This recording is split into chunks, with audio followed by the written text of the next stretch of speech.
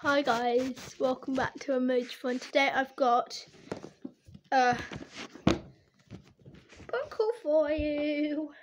And what we got from the shops. And the rest of the things we got from a charity shop. We got this from an Age UK. Age UK?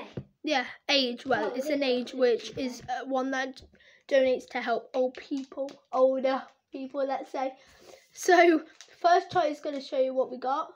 Did you find the other one? No, I think that does it. Oh, it's in a box. It's like, oh!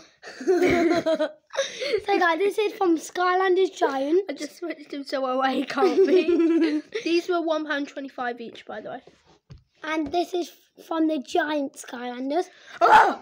And there was one like this He got scared. without a gun, but blue. It was without a gun, had like a rocket, a gold rocket, and it's a blue underneath. Charlie just nearly broke a game, but yeah. Can I find it?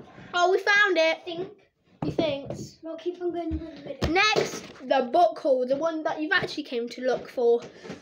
So, these 3 books were £1 each. Have you found it yet? No, not yet. So first is An Eagle in the Snow by Michael Morpurgo. Charlie likes Snakes by Ladders by the Sofa. Are they the same? More money? Sorry, we've just noticed 2 of the Skylanders are the same. 1940, the train is under attack from German fighters in the darkness, sheltering in a railway tunnel. The stranger in the carriage with Barney and his mother tells them a story to pass the time. And what story? The story of a young man, a young soldier in the trenches of World War I, who on the spur of the moment had done what he thought was the right thing. It turned out to have been the worst mistake he could ever have made. A mistake he must put right before it is too late. So as I said, Charlie likes Snakes by Ladders by Michael Morpurgo. I'm very excited to read this one, and I do know that I think I'll like his writing. And this is historical fiction, and if I like it, Charlie might read it. Gone Girl by Gillian Flynn. Yeah, this was kind of to make up the deal. It was 3 books for £1. But who are you? What have we done to each other? These are the questions Nick Dunn finds himself asking on the morning of his 5th wedding anniversary, when his wife Amy suddenly disappears. The police suspect Nick. Amy's friends reveal that she was afraid of him, that she kept secrets from him. He swears it isn't true. A police examination of his computer shows strange searches. He says they weren't made by him. And then there are the persistent calls on his mobile phone. So what did happen to Nick's beautiful wife? The reason I've done that is because I don't want people thinking I'm calling Nick's wife beautiful. I think this is Mystery Thriller. This is the one I'm most excited for. So this is the one I was going to buy. Project Hail Mary by Andy Weir. Don't ask why I'm so excited for this one, like, literally.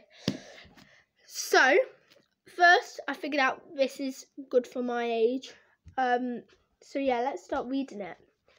A lone astronaut, an impossible mission, an ally he never imagined. Wyland Grace is the sole survivor on a desperate last chance mission, and if he fails, humanity and the Earth itself will perish. But right now he doesn't know that. All he knows is that he's been asleep for a very, very long time, and he's just woken to find himself hurtling through space, millions of miles from home. It's up to him to puzzle out an impossible scientific mystery, and he's got to do it all alone, or does he? So I'm very excited, very, very excited for this book. So just to let you know, part 2 of this book haul will be coming. It has 2 books in from a different shop. Sorry. It wasn't a charity shop. It wasn't a charity shop, but like, they were still bargain prices for what I got. Bargain, bargain. Especially because one of them is sprayed sprayed edges. You witnessed that happen.